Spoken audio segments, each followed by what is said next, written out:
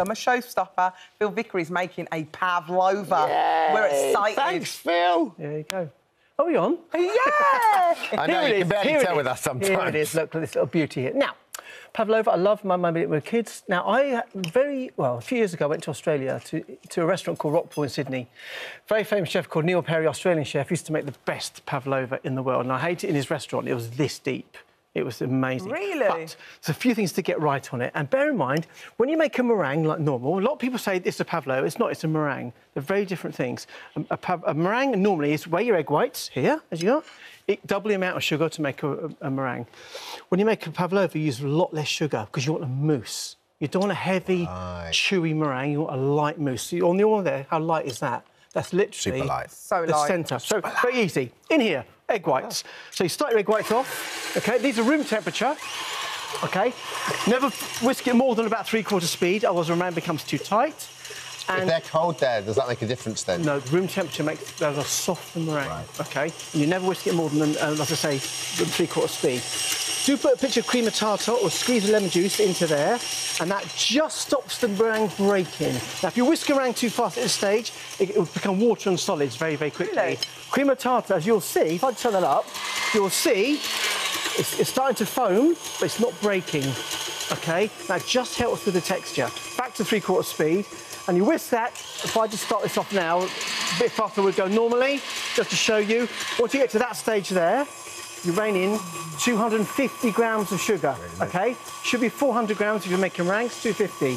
Start it off and just put that sugar in like that and leave that at that speed. Don't go fast, leave it.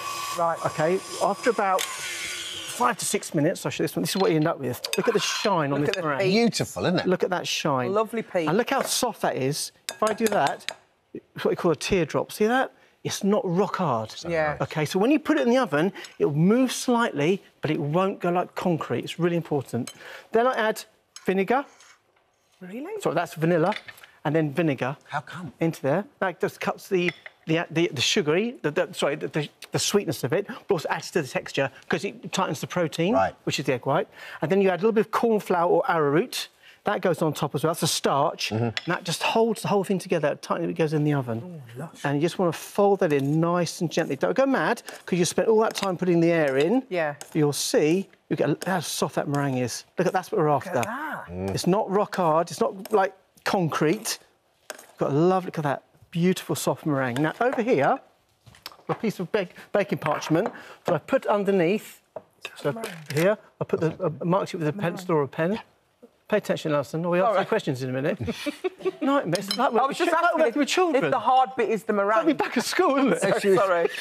I was just testing. Is that the meringue there? That's the meringue, the hard bit. Yeah. Sorry. So what you do is make the ring here, like that, and then you pour the meringue in, right into the centre. It's up to you what shape you do. I'm just mucking about here. But what I tend to do is put all the meringue into the centre, like that. And then, well, you just spread that to roughly to the edge. Is that the meringue? Yeah, that's the meringue. What you put I'll be testing you in a minute, don't worry. So that goes hard, does it? Hang on, just a minute. So what you do is you spread that around like this. See that go to the edge? You want a slight dimple on the inside. OK, like that. Give it a bit more time. See that there? Oven, 120 degrees, right, for 1 hour and 15 minutes. 1 hour? Yeah. You then turn the oven off and leave it in there to cool down. Don't take it out. Let it cool in the oven. Yeah. Then end up this one here. So this is what I made earlier. This is what I made. That's the meringue. That's the meringue. So that's how it goes hard. Yes. In the oven. Now, what I've added to that also is, I'll show you these here. So here I've got freeze-dried raspberries. Now, you can buy them in powder form, cake decorating shops or online. You can add different flavours, blackcurrant, raspberry, strawberry, to the meringue. I put some in there as well. Oh, lovely. But have a little smell of that, because that just smell of raspberries, which is just... Oh, yeah, that's nice. Now, the powders, the blackcurrant powder looks great because you can swirl it through. Now, here is the filling. A little bit of double cream. Oh, okay. Just a little. I can't have how much is there, it's quite a lot. Now, the golden rule about double cream is you whisk it until it stays nice and shiny. If you over-whisk it, you'll go dull. Don't whisk it. If you carry on, it'll turn to butter. If you over-whip it, put a little bit of milk on it, put it back in the fridge, leave it for 10 minutes and fold it through and it will come back. Okay. The filling is going to be a little bit more sugar, Just a little bit. No, it depends on how sweet your fruit is. I've always tasted those. In there you go. Raspberries or passion fruit, vanilla. Yeah. Again. Oh yes, look at on that. top of that. And then I'm just going to fold this through. I think I might do put that powder as well. Look. It's not too sweet, though. No, it's not too sweet. That's the whole thing. There is a bit of cream, I must admit. So you will swirl this through. Don't go too mad. It's pretty much about there's what you want. So the fruit is starting to break up. And then you dollop this on top of here. Oh, on top of your meringue. Is this similar to an Eton mess? It is, but Eton mess is basically broken up. And you mix it all together. But you do use meringue, you don't use a Pavlova. But it's exactly the same sort of thing. It is, pretty much, on the actual textures. Oh, it's lovely. So, that on there. Now, a little bit of a twist here. I picked these roses out of my garden this morning. Oh, they're lovely. So exciting, this. Golden rule when you're making a rose petal sauce, you always pick the roses after midday and they have time for perfume to come back, so the dew hasn't washed it off. Great little tip here. This is rose water, which I add to it as well.